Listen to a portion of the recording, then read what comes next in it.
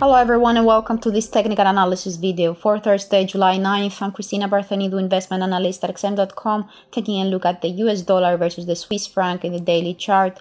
So as you can see, we had a tough resistance around the 61.8% Fibonacci retracement level of the uplift from 0.9181 to 0.9899 in the previous days, which the price failed to breach, and we now see the price looking for new lows. It seems that there is no key support in sight until 0.9320, so we may keep moving lower as the weakness in the RSI and the MACD is currently suggesting. However, we are not far from the oversold area according to the RSI, so any downside may be limited.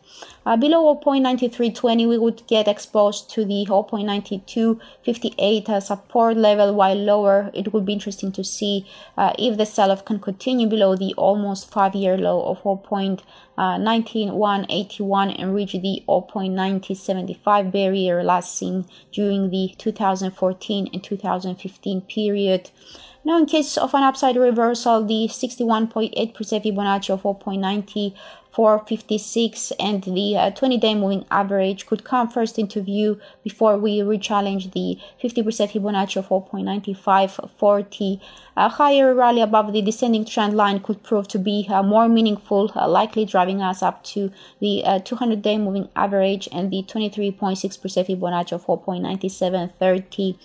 Looking at the bigger picture, however, which is still trending downwards, a rally above the previous high of 4.9899 is required to eliminate downside risk and raise buying confidence. So that's all from me. Thank you for watching and have a great day.